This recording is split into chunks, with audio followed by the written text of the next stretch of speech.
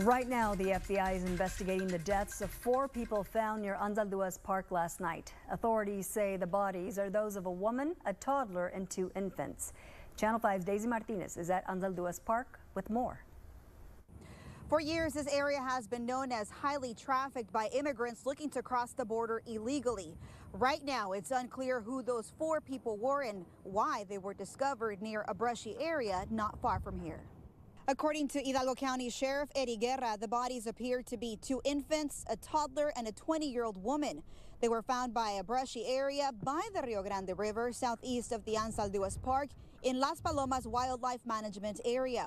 Law enforcement officials close to the investigation tell Channel 5 News they are still conducting an investigation but do not indicate any foul play. Investigators believe, based on preliminary information, that they may have succumbed to dehydration. Back in 2014, Channel 5 News was granted a ride-along with Hidalgo County Precinct 3 constables in the same area where the bodies were found.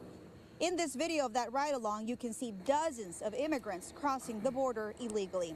Again, at this time, the FBI has not confirmed their immigration status, but the area where they were found just east of the Anzalduas Dam is prone to human smuggling.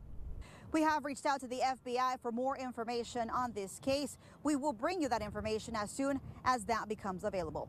From Anzalduas Park, Daisy Martinez, Channel 5 News at noon.